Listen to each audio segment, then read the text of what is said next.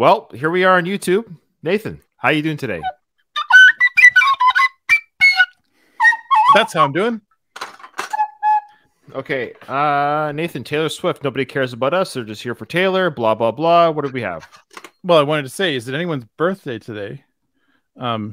Why Because asking that? Because I could play them "Happy Birthday." No, right here Nathan. live. Nobody. No. Let's just do this. This is a request from Courtney. Let's go. Okay, fine. This is from All right. Courtney Zwig. Oh, that's exciting! It's actually my birthday today. What are you? That's what it says. Well, Courtney, you're in luck. Okay. Here. Happy birthday to you. Happy birthday. Can't do it. That's it. That's all she gets. That's all she gets. Okay, that's it. Okay.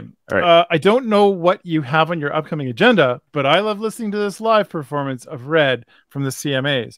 She's playing with Alison Krauss. Oh wow. Love Alison Krauss. And Vince Gill. This is a link to the rehearsal because I feel like the sound mixing is better, or the lack of audience makes it easier to hear. Interesting. Okay, that's cool. Now, I know it's a stupid question. Have we done Red yet? Yeah.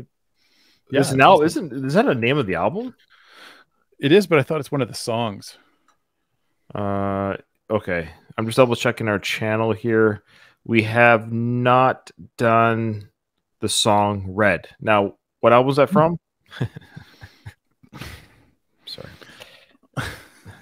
So dumb. I know. All right. Okay. Let's go. Okay. Let's go. Let's you ready? I'm ready to watch this. Here we go. Yep.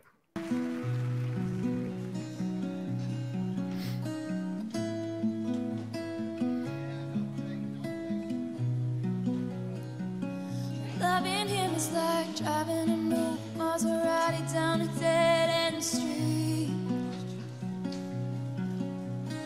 Faster than the wind, passionate as sin, ending so suddenly. Loving him is like trying to change your mind once and all. Mandolin. Yeah. Like the colors in autumn so bright, just before they lose it all. Losing him was blue like I never know. Missing him was dark gray all alone. Forgetting him was I love that. trying to know somebody you never met. But loving him is red.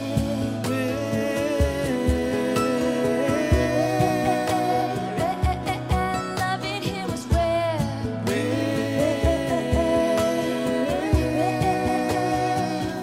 Touching him was like realizing all you ever wanted was right there in front of you. Memorizing him was like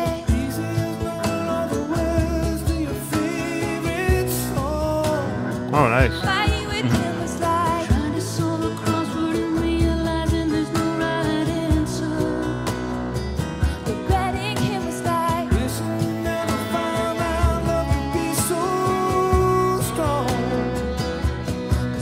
him was blue like I never known. Missing him was dark gray all alone. Forgetting him was like trying to know somebody you never met.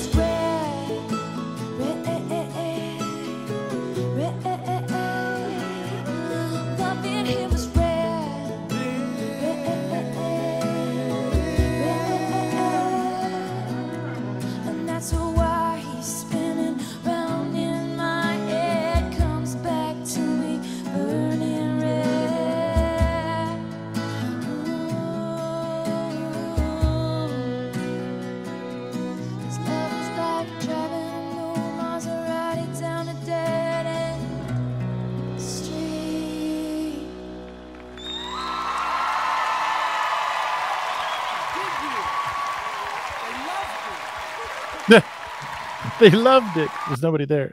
Yeah, it's funny. Well, I mean, okay, first question for our Swifties that are live with us right now who can answer this question. Does Alison Krauss and Vince Gill sing on the album version? Because I'm looking at the Red Taylor version right now on Wikipedia, and there's no indication of them singing. So, not that it's going to affect what I think of the studio version, because I guess what I'm saying, hearing that, so the answer is no. Yeah. Because hearing them sing with her I loved it. Yeah, I suspect I suspect hearing it without Vince and Alison, obviously still it's a beautiful composition as per Taylor. But hearing Vince and Alison sing with her, I just love this performance. And man, it's funny, maybe because I'm old. I don't know. I'm really finding I like the Red and Speak Now and even the Evermore, and I don't know. I guess I'm leaning towards more of that sound of Taylor. I think if you put a gun to my head, do you like this song or Shake It Off? So I admit I like this. It's just so beautiful and pretty, and I just love how soft it is. I don't know. Yeah, I agree. Okay. We've said this before. I think that Taylor should do an entire performance just like this, where it's her and maybe other stripped down, but it's not about the massive performance. She could pull it off, and there would be like she might have to say ahead of time, hey, heads up, it's not going to be the usual me jumping into pools. That's just it. Fireworks and all the flashiness. I love Taylor, but that's what I'm saying. Either the next tour she does is going to be in space, or like this, or it has to be stripped down, because how much bigger? Like, we're diving into the stage now. Like, at some point, we're going to have to. I love Taylor, but I think she needs to. This is a criticism, maybe, or a caution. You don't have to do that. I know. Maybe you don't have to outdo yourself. No, maybe there's a part of me because I am old. I've been to hundreds of concerts of other bands. I don't care about the spectacle. Sure, here and there, it's kind of cool, but I'm just there for the music, man. Just play the freaking. I want to hear the songs, and it's. I want to see the screen. So if it's a big concert, I appreciate the screen so I can see the performers. But I don't know. You don't have to dive into the stage. You don't have to. What was really great about that, what we just watched, it was entirely unplugged. So even the percussion, it was just one of those cajones, right? He's just playing one of those boxes. The entire thing, totally. What?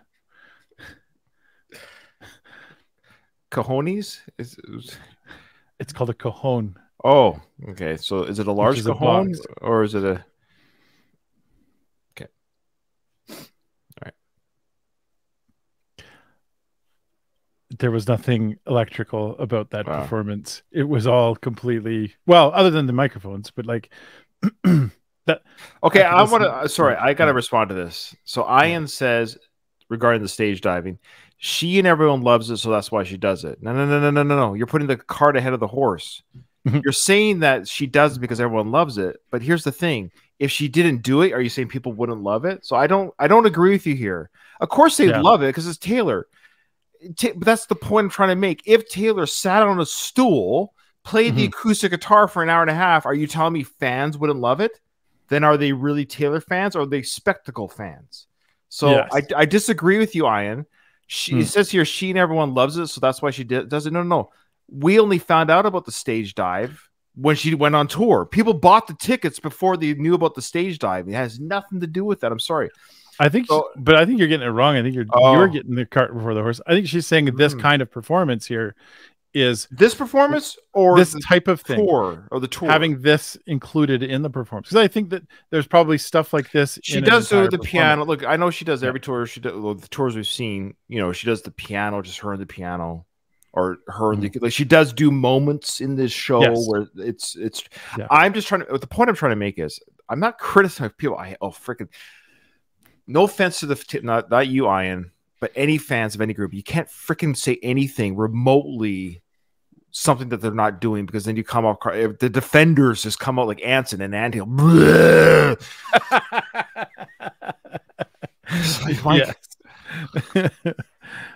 All I'm saying is, if you truly are a fan of an artist, of any artist, any artist, anyone that says anything otherwise didn't get to the end of the video. If you're a fan of any artist and you go to the show and they happen to say, sorry, the plugs don't work.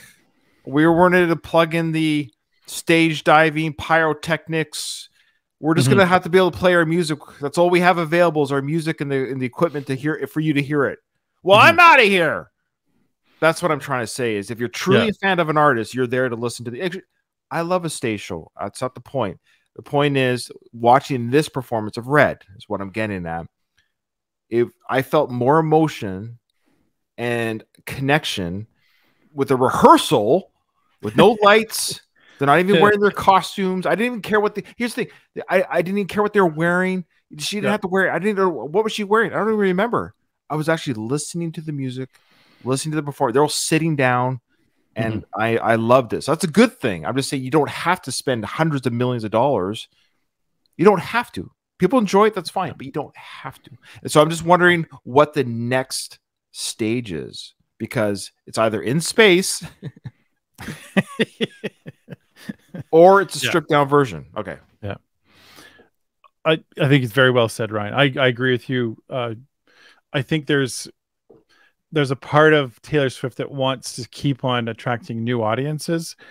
And once she just feels this kind of like, you know what, my fans are who they are, and I'll keep on playing regardless of who watches.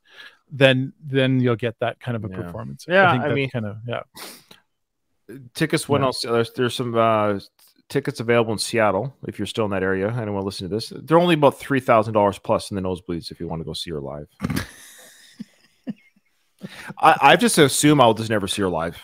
Yeah. Well, I think we will. But you want to drop 3,000 like 10 years from now? Maybe 10 years from now when she's 40, tone down, 50 something. Yeah. Yeah. When things tone down. Yeah. I don't know, man. If you made it this far in the video, this is the keyword you should type into the comments to show us that you've actually listened this far and you want more Welp stuff. So what is it they got to say? Anthill. Type Anthill into the comments on YouTube, and we'll know that you're. And I just want to make it clear, we love Taylor. That's the whole point. Watching this just tells me how amazing her compositions are without the spectacle. It's like she's pretty without makeup. That's all I'm saying. We love a girl with makeup. Let's say it accentuates the beauty, but she's she's pretty without the makeup. The music is amazing without the spectacle. That's all I'm saying. Okay. Yeah, agreed. Thanks everybody for joining us. We look forward to more Taylor coming up soon. So we'll see you on the next one.